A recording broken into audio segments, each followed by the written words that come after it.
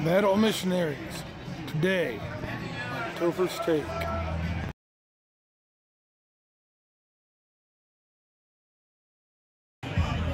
So earlier this week I got the chance to, a little while back, I got the chance to preview a video, called documentary called Metal Missionaries, and I would like to just take a few minutes and talk about, what I saw in the video. Basically, it talked about, several Christian bands who went out, and did what they do. They preached the gospel through song in their, in bars, usually. They'll play festivals and all that, but the majority of the bands, you won't find playing in churches. And I just wanted to talk about that because that's something kind of near and dear to my heart.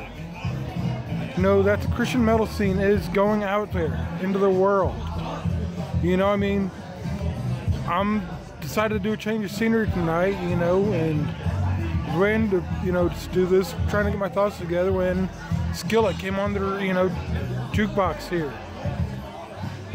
And do I agree with everything I saw in the documentary? No, I don't, but I agree with a lot of it. And I agree with most of it. I agree enough with it to give this, tell you guys you ought to go watch this. You ought to go watch it. You ought to go see it. When it comes out. It is well worth the rent. And it talks, a little bit about how people will not all people will come see, Casting Crowns, but they'll go see Skillet, or they'll go see Frost Like Ashes, play at a bar. Talked a little bit about, how sometimes there's a double standard, in this.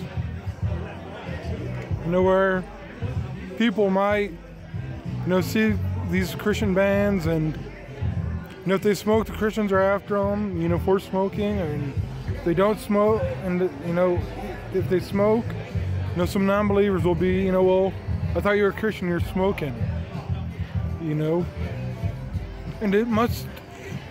it's an interesting but difficult life, and to be able to do that, to take the word out into the world, using the means of Christian metal.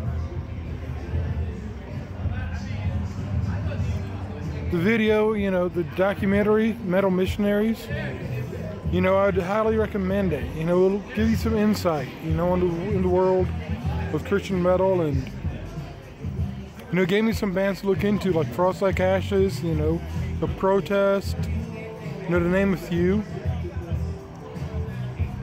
that were featured in it, but yeah, it was definitely worth watching it, and I think you ought to go see it, if you get the opportunity. Anyway, that's all I got tonight. You guys have a great night. Peace.